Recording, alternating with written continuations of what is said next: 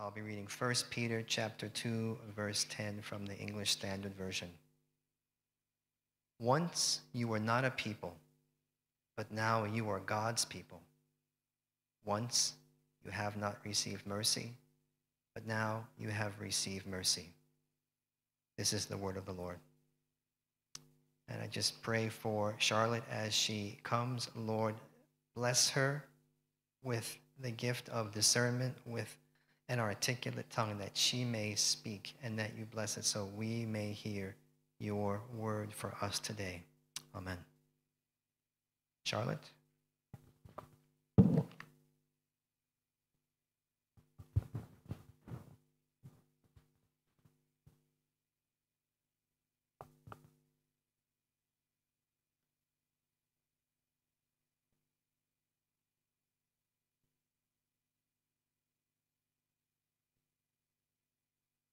Hello, I'm Charlotte, and I work with the Bible department with Youth with a Mission. So mainly with the online department, but also I teach at the King's Lodge, which is in the Midlands, and also in various places around the world. So Beulah asked me if I'd preach, so I'm here. So it's lovely to be here. Thank you for asking me. So I want to talk about names, and some parents give their children names just because they like the name, and some people give their names because they like the meaning of the name, and some parents give their names because they're passed through the generations, so every generation they have the same name. So my name is called Charlotte. It's from the French, Charles, and it actually means free woman. So I am a free woman. You might know that Nicholas, do you know what Nicholas means? Yeah? Yeah. And Grace. I wonder why Grace was called that name. Was it because her family believed that she would grow into a woman of grace? Or was it a family name? I don't know. Or it might have been that they believed that it was a time of grace for her to be born, that the whole community and the family were feeling the grace of God because of her birth. And so it was a community name. Who would call their child distressed or doomed or you are not loved? Imagine that. You probably know Jesus is from Yeshua or Joshua, meaning to save or to rescue. And he is our Savior. And in Isaiah, he's called Emmanuel, God with us. And he is indeed with us. And when Jesus met Simon, he said to him, his disciple, he said to him, "You are Peter," which means rock in Greek. And Peter might not have been a rock at that time, but he grew into his name and he became a rock for Jesus and died for him. And he was steadfast and strong. So this verse that's just been read, it comes from the prophet Hosea in the Old Testament. Do you know Hosea? Yeah. And his name is derived from Jesus, Hosea. It means to save. So when the early Christians looked at the Old Testament, they could see Jesus living through that. They saw Jesus. And so they often refer back to the Old Testament in their New Testament letters. And we've seen that with Peter, and this is what he's doing. He's taking this verse from Hosea, And he lived in the 8th century BC, Hosea. It was a time when the Israelites, there were now 2 kingdoms, Judah in the south and Israel in the north. There were 10 tribes in Israel and 2 in Judah. And Israel was a covenant people. They were dearly loved by God. And he was a husband to them. He described himself as a husband, and Israel was his wife. And as his wife, he desired for them constantly to be in this covenant relationship with him. But so often,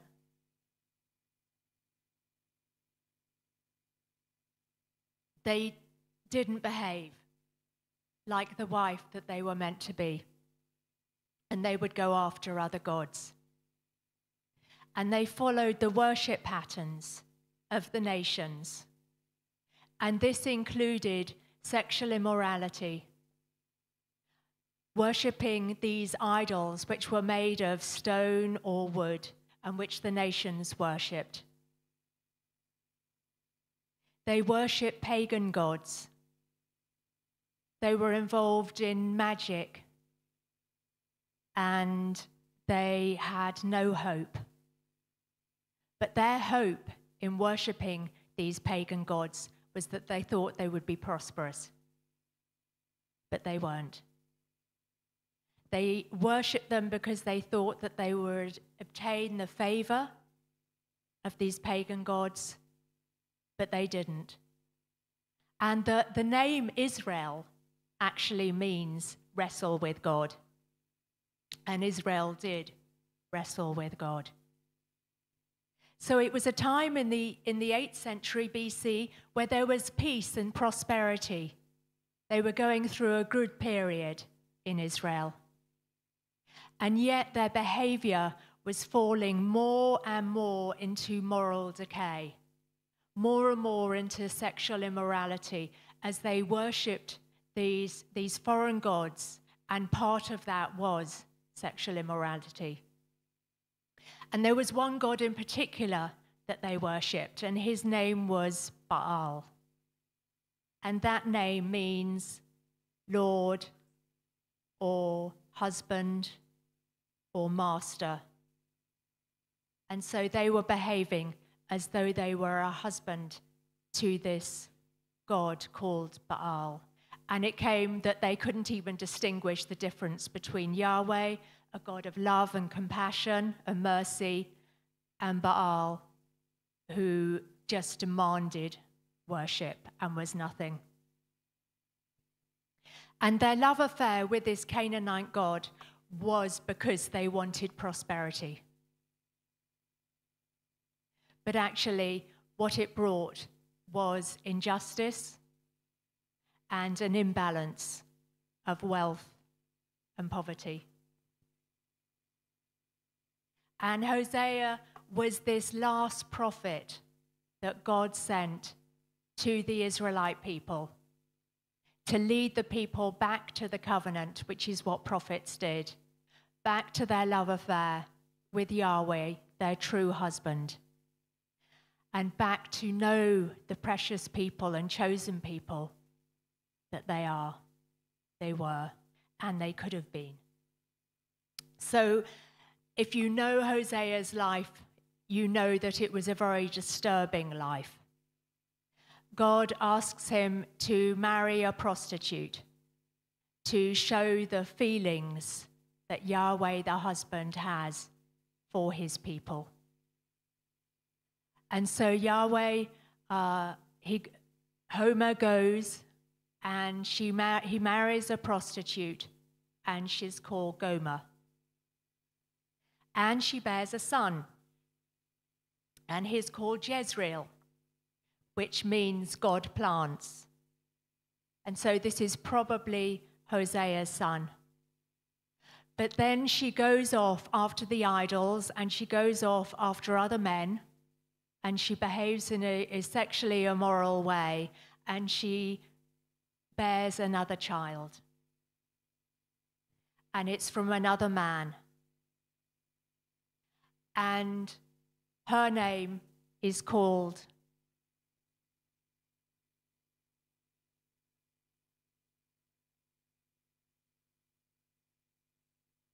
Lo Ruhamah, which is Hebrew for no mercy or not loved. And it says in Hosea, "For I will no longer have mercy on the house of Israel, that I should in any way pardon them."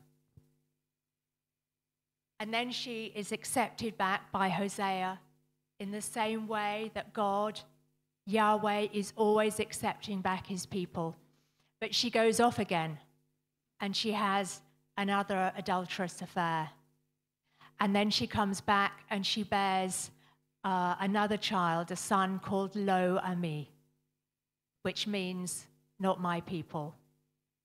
And it says in Hosea, "For you are not my people, and I will not be yours." So Gomer represented adulterous Israel, and the children's names represented Yahweh's rejection of the nation and God's judgment on them for her sins. Once they were not a people. Once they had not received mercy.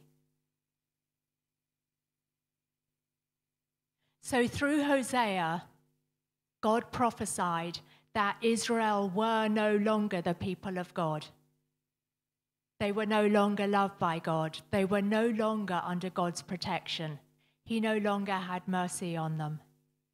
And because of this, he was forsaking them. He loved them, but he had rejected them because they just went after idols. Yahweh is holy, and he doesn't share his wife with idols. So this is a very visual picture of how God felt and the great love and compassion he had towards his wife, constantly going after her. But she was constantly going after other nations and other gods, and so lovingly he forsook her. And Hosea's actions should have sent alarm bells to Israel. They should have been really disturbed by this, by what he was saying. And they could have come back to their God, but they didn't. And so God could have changed what happened, but because of their actions, he didn't. And so God forsook the Israelites. They no longer had his protection over them. And the Assyrian Empire, which was the mighty empire of that time, they came, they put hooks in their noses, and they dragged them off into exile. And this happened in 722 BC. And what happened was Israel was no more. Those 10 tribes disappeared. But Yahweh promised through Hosea that the very ones who had been rejected would eventually be restored. He says in Hosea, "Lo Ami would be called Ami, my people, and Ben-El, sons of God. And Lo Ruhamah renamed Ruhamah, loved." And speaking through Hosea in chapter 1, he says, "In the place where it was said to them, 'You are not my people,' they will be called sons of the living God." And in chapter 2, verse 23, God said, "I will show my love to the one I called not my loved one. And I will say to those called not my people, 'You are my people.' And they will say, 'You are my God.'" It's challenging. And "You are my God," we in the church say, as the loved people of God. God has shown his love and mercy through his Son, prophet and King, Jesus Christ. And we are the bride of Christ. Paul used this same quote in Romans chapter 9, verse 25 to 27. And he used this quote to refer to the Gentiles when he wrote the letter to the Romans. And it seems that Peter has probably borrowed this from Paul, because this letter, which is being written to mostly Gentiles but some Jews, now in what's Turkey, the dispersed people. But what is profound about what Peter and Paul is saying is that once Israel was judicially declared not my people by God, they were not his people. They were then indistinguishable from the people that they were really meant to be, because they were not under God's protection. They were not God's people. They dispersed into the nations, and they were conquered by the Assyrians. So they were lost. They were damned. It made no difference that they were under a covenant, because it was only God's grace. It was only God's gracious love that actually saved them. It wasn't their ethnicity. It was his grace and love. And in Peter's time, they were under the Roman Empire. And this was ruled by Rome. And the capital was Rome, and there was an allegiance to the Roman emperor. They were meant to bow down and worship the Roman emperor to prove their allegiance. There was also worship of the Greek gods, and this again led to sexual immorality and prostitution. And protection and favor was sought from these Greek gods. Business was done in the temples as well. And few wanted to go the other way in case these Greek gods would be cross with them. These Greek gods didn't promise forgiveness of sins or immortality or freedom. They were manipulative. So the Gentiles were not God's people. The people who worshipped idols and Caesar and lived in sexual immorality were not God's people. But now they had come to know the living God in Jesus Christ. They had come to know their Savior, and so they became God's people, like a new Israel. So these scattered strangers in the Roman Empire in Turkey had once lived in a world without mercy and without love, because they did not know the mercy and love of God.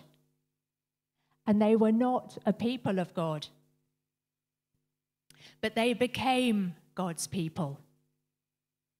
They became God's treasured possession, chosen and valued, and they entered into this covenant, this new covenant. And these early believers too, the same way that the Israelites were meant to be a light to the nations and they were meant to be distinct and different, so too these early believers were meant to be a light to the nations and to be distinct and different. As ancient Israel was called out and chosen, so now they were called out and chosen. And in these last times, we, the church, we're called, we're chosen, we're loved by God, we're the bride of Christ.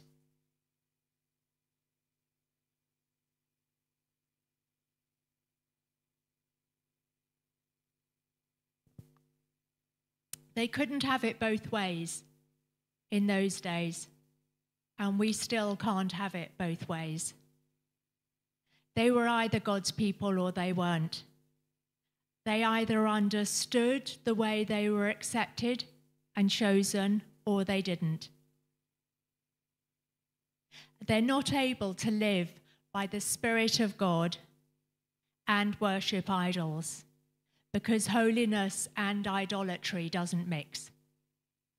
And it's the same today.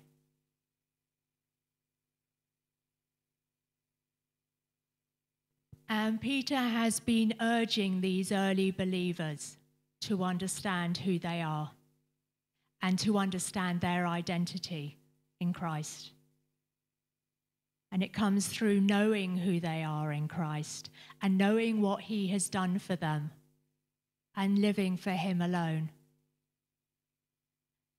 For I desire mercy, which is the same as steadfast love, not sacrifice. And that's what Jesus said. He said it to the Pharisees and the Jewish leaders. And the Hebrew word for mercy or steadfast love is hesed. And it means faithfulness. And it especially denotes a loving kindness and dedication to the covenant. And it's a word that can't really be translated because it comes from the heart. And God has never looked for religion. He has always looked for this deep relationship. And it expresses itself in truth faithfulness to him. So when Israel sinned, it wasn't just a broken commandment or a sin against the commandment. It was actually breaking a relationship with their husband. And for us too, nothing has changed, and God is timeless and true, and who his character is and who we are in him hasn't changed. Before we became Christians, we were not God's people. We lived as a people unloved by God because we didn't know him. We didn't know his mercy. It is only through understanding the crucifixion and the resurrection that we understand the mercy of Christ and his great love and his great mercy that he has for us. Jesus was brutally crucified, but he defeated death and he rose again. And that brought full forgiveness for our sins and life eternally with him. And by the Holy Spirit, we live by him. And it could only occur because of the shedding of blood, because of what had happened at the beginning with Adam and Eve giving their life to Satan. And as the church, we are the bride of Christ. As Yahweh was a husband to Israel, so Jesus is our husband. And our life is centered on him. Our identity is in Christ. We are God's special possession. We are privileged. We are sanctified. We are chosen. We are loved. We are distinct and different. And that's not to have pride or superiority, but it's to give praise to God and to honor him because his love is unending. And our identity and our purpose are completely God-centered. We may be Jewish or Gentile or black or white or English or African or Swiss or a plumber or a doctor or a scientist. We may be single or married, and we may classify ourselves as gay or transgender. But if we see our ethnicity or our color or our sexual orientation as our identity, and we live out of this, it will come into conflict with our identity as Christians. We are the bride of Christ. That is our identity. We are all justly condemned and estranged from God because of our rebellion and sin, but we have been bought at a price. Through the cross, we have received mercy and love, and we are chosen through the sanctifying work of the Holy Spirit. And everything that we enjoy as God's chosen possession, God's royal priesthood, God's holy ethnicity, has been guaranteed because of Christ's crucifixion and resurrection.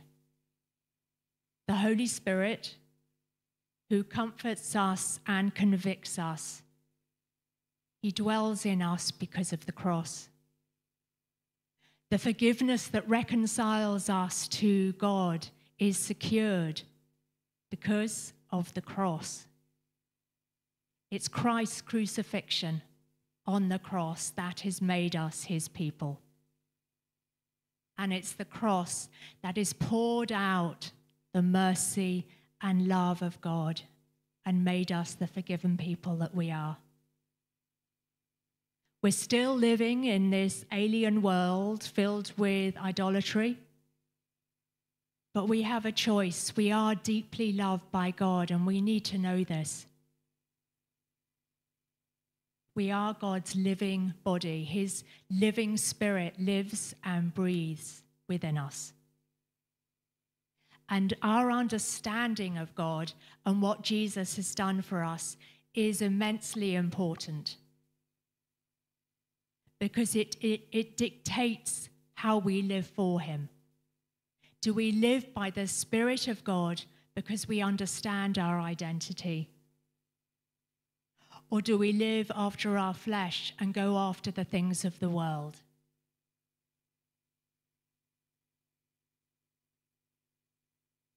Our identity is in Christ, and we need to live by him and for him. And corporately as a church, we know we are forgiven. We know we are loved. We know we are restored into a relationship with God because we are told this and we can read it in the Word. But do we believe this? It's a two-way relationship. As Peter had a relationship with Jesus, so we have a relationship. And our center needs to be in Christ. We need to be in a relationship by the Holy Spirit. And he wants us to know our identity, always being centered in him. And it's a sanctifying process, a continuing process. So when the Holy Spirit came down on Jesus on his baptism, God said, "This is my Son, the beloved, in whom I am well pleased." And Jesus knew his name. He was beloved by God. And we too are the beloved. We are a bride of Jesus Christ. We are children of God the Father. And do you experience, I want to ask you, do you experience his love as the love of a compassionate and merciful Father, a husband who deeply loves you and desires the best for you? And where do you put your hope? Do you put it in Christ, or do you put it in the things of the world? Do you put it in money and possessions, or do you put it deeply in God, really wanting to know and understand his love and mercy that he has for you, and live out of that, which is the best life ever to live? Are you distinct and different from those who don't know Christ? Jesus lived out of his identity, always spending time with his Father. And if we are living in Christ, we need to have that relationship and live with him always. And our attitudes and our actions will come out of who we believe we are. And that's so important to know, the truth of who we truly are in Christ. And so I ask you, how are you living? Are you distinct and different and living holy lives to Christ? Or are you in any way living in exile to the loving God who has the greatest mercy and love and compassion for you? You are God's people. You are chosen and you are loved. And he has such mercy and love and compassion over you. And I pray that as you spend time with him and talk with him and listen to him, you will even more know how much the great love he has for you. Amen.